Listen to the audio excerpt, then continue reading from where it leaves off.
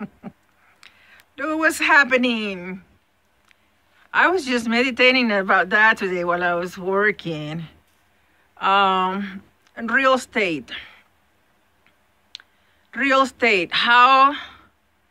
The industry of builders, companies that own property, real estate people. It's amazing what's going on here. It's just unreal. I never seen darkness like I have seen before. You look at it, the prices of the homes and properties are getting up to a price. They're getting up to a point that it probably will take 4 generations to finally pay those mortgage, because houses that used to be like $100,000, which is it could be an affordable, stretchy budget type of price.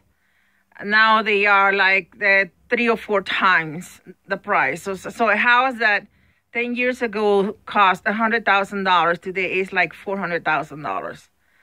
This is ridiculous. To me, it doesn't make sense. It doesn't make sense at all. The greed has gotten so much into the high class business people, realtors, you name it, builders.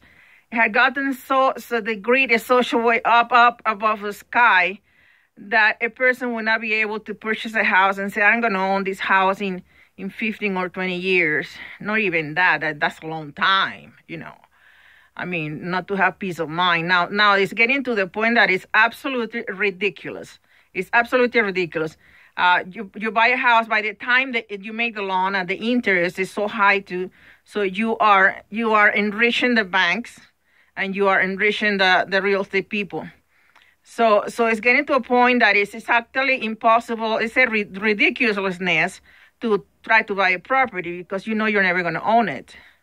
The point is the following: the realtors, the banks, the interest, they get rich with us, people that working people that wants to own a home. They will be out of stress. They won't be out on the streets, and their generation or the kids or whatever. Now, it'll probably take like 4 generations for a person, for a family to pay a home and own it. Isn't this, what kind of stuff? Is this capitalism? What kind of stuff is this? It's absolutely out of this world. So the real estate make it sure that they get all this money from the people, and they still are going to own the house they're selling or the property they're selling. Same thing with the banks. You know what I mean? I went through experiences like this, but in a tiny amount of money. I was with the hope of buying a home. I wouldn't be going through troubles like I'm going right now. I'm going to be homeless because not because I don't work, but just because there's no places to go to, because the rent is also high. You pay a rent here to a room that is probably going to take your life, and it's like over $1,000. You know what I mean? In the past, you could pay a mortgage with that amount of money. So the advantage that is being taken out advantage has been taken from people like me that are renters, that are daily working hard people, is the oppression. This is